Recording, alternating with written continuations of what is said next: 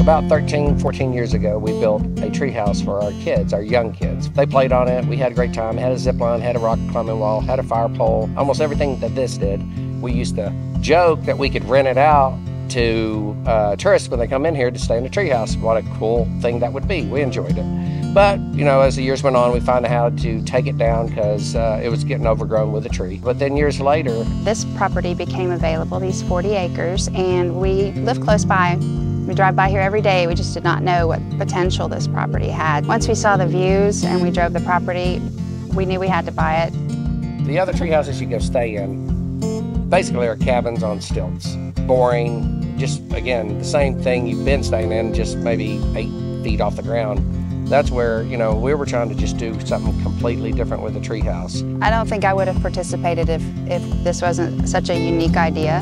Something different for people, a different lodging experience, and it's what it is it's an experience. There's so much for everyone. You can relax by the fire, the kids can run and play while you're cooking out, and it's becoming a destination for a lot of people in itself. We're just gonna hang here. We came to relax, chill, and play. And so there's something for everybody just right there on your treehouse.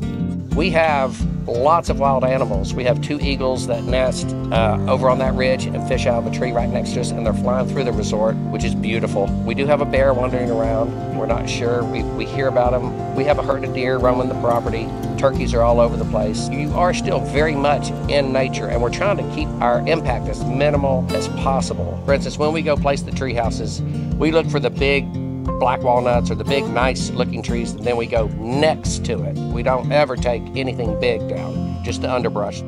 We are located in Sevierville, Tennessee on 40 acres up here in the Smoky Mountains. We are on the easy side of Sevierville. You're 10 minutes, 15 minutes from the exit and you're in your house.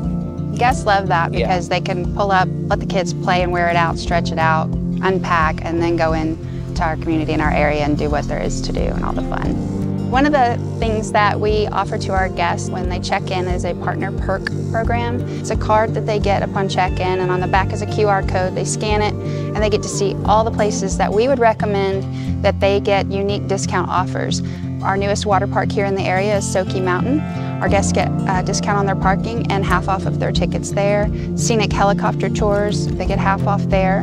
A lot of restaurants here in town that we would recommend. A lot of them are bucket list type experiences that we suggest. We want it to be more like a village and a neighborhood back here. That's why a lot of the porches are, have easy access to the roads. So when people go by, you can see them and talk to them.